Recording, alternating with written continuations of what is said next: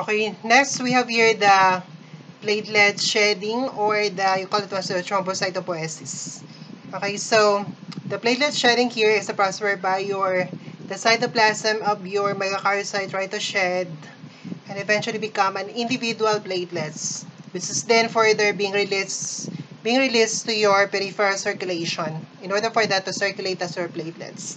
So we have here the processes that happens during your thrombocytopoiesis. First one, we have your demarcation system dilates. We have also your longitudinal tubules, bundles of tubules here try to form. And we have also here your transverse constriction throughout your platelet process trying to produce.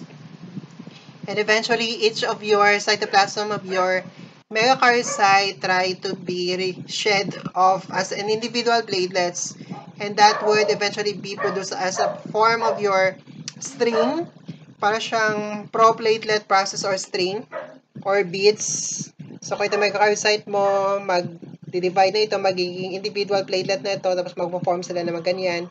Those are your pro-platelet process. So it will describe here parang string of beads of string or beads of string, which eventually being released here to your peripheral circulation, which become an individual platelets.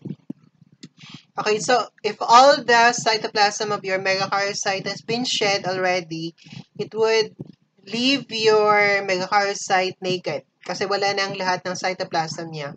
And that's when the megakaryocyte will be seen here by, or when the naked na megakaryocyte has been seen here by the macrophages, it will be consumed. And eventually, mamamatay na siya after it try to shed approximately 2,000 to 4,000 platelets. Okay, then we have here the different hormones and cytokines, which are considered to be the growth factors for the differentiation, maturation of your megakaryocytes from the stem cells. The first one, we have here your TPO, your thrombopoietin. Thrombopoietin is primarily produced by our kidneys, but it's being produced as well here by your liver and even your smooth muscle cells. The concentration of your megakaryocytes as correlated here with the number of the platelets, peripheral circulation is inversely proportional. In such a way na pag madami tayong platelets in your peripheral circulation, dapat you should have your decrease lang din na megakaryocyte to prevent na dadami sobrang ating platelets. On the other hand, if you have your decrease na platelet count in your peripheral circulation, like in the case of your dengue, wala ka masyadong platelets, so dapat it would further activates more here the megakaryocyte differentiation and maturation para dadami ang ating platelet count in your peripheral circulation. That's why they are having that inversely proportional relationship. Okay, so the main function of your TPO, first, to try to induce here the stem cell to develop here to become your lineage committed progenitor cells. Your TP also try to induce here your megakaryocyte to develop here to become your terminal differentiation stage. From your progenitor, magiging megakaryocyte, and further shedding here the platelets to your peripheral circulation. Okay, then we have others. We have also other here growth factor which also help here in the differentiation of your megakaryocytes. So we have interleukin-3.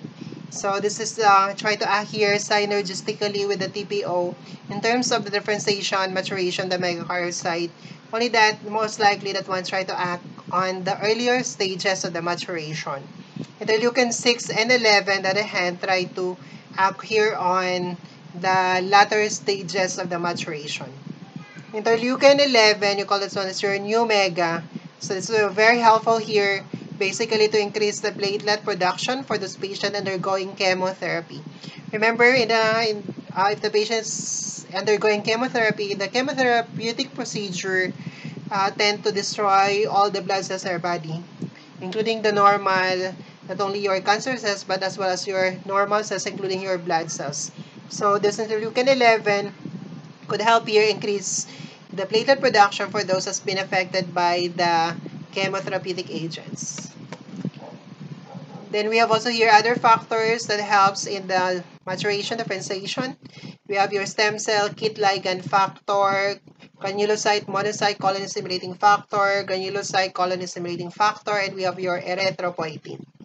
On the other hand, the following here would try to inhibit your megakaryocyte differentiation. So first one, we have here your platelet factor 4, beta thromboglobulin, NAP2, neutrophil activation peptide 2, and we have also here your interleukin 8. Okay, and lastly, we have here the different cytokines with their respective stages where they tend to help here in the maturation and differentiation of your megakaryocytes. TPO would eventually be present here in the differentiation to from your stem cell differentiation, differentiating it that one to become your progenitors. Then the progenitor differentiating that one to become your megakaryocyte. And we have here late maturation series, but not much in the thrombocytopoiesis. Interleukin 3 is only here the first two stages, interleukin 6 on the last two stages, interleukin 11 and the last three, but not on the earliest stage. Okay, so that's the end of this topic. Okay, thank you.